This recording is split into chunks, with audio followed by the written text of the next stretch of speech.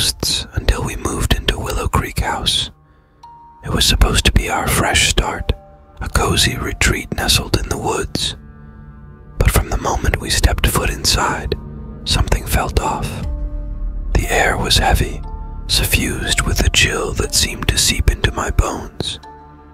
My wife brushed it off as mere nerves from moving to a new place, but I couldn't shake the feeling of being watched.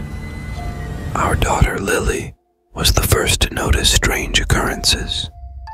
She'd wake up in the middle of the night, insisting she heard whispers coming from the walls. At first, we chalked it up to her overactive imagination, but then things started to escalate. Objects would go missing, only to reappear in the most unlikely of places. Doors slammed shut on their own, and shadows danced in the corners of our vision.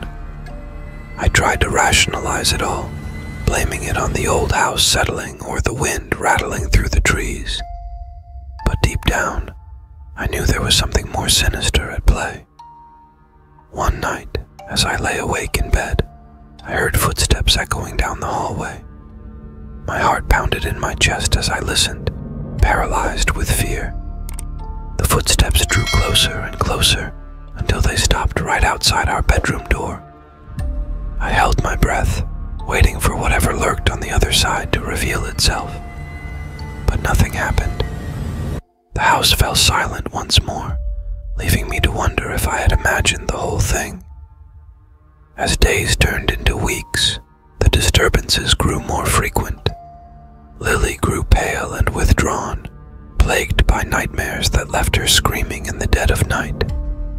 My wife and I tried everything to reassure her, but it was clear that whatever haunted Willow Creek House had sunk its claws into our family. Desperate for answers, I began scouring the internet for information about the house's history. What I uncovered chilled me to the core. It turned out that Willow Creek House had a dark past, one shrouded in tragedy and death. Decades ago, a family had lived there, only to meet a grisly end at the hands of a vengeful spirit.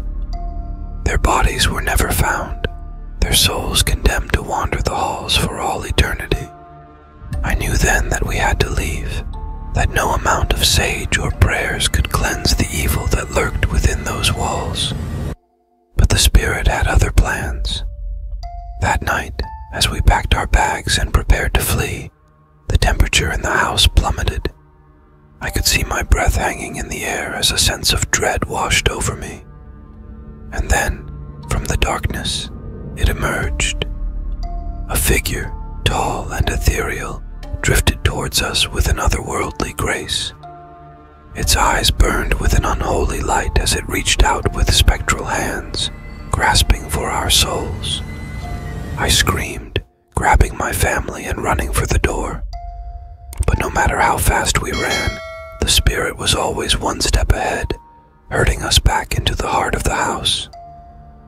In a last-ditch effort to escape, we barricaded ourselves in the basement, praying for morning to come and banish the darkness once and for all. But as the hours dragged on, it became clear that we were trapped in a nightmare from which there was no escape. The walls seemed to close in around us, the very air thick with malevolence.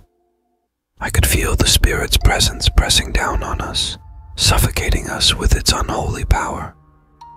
And then, just as all hope seemed lost, a ray of sunlight pierced through the darkness. Dawn had finally arrived, bathing the house in a warm, golden light. With a final, desperate surge of strength, we burst through the basement door and stumbled out into the morning air. The spirit shrieked in rage behind us, its power waning in the face of the rising sun. We ran, never looking back, leaving Willow Creek House and its dark secrets behind us. But even now, as we try to rebuild our lives, I can't shake the feeling that the spirit still watches us, waiting for the perfect moment to strike again.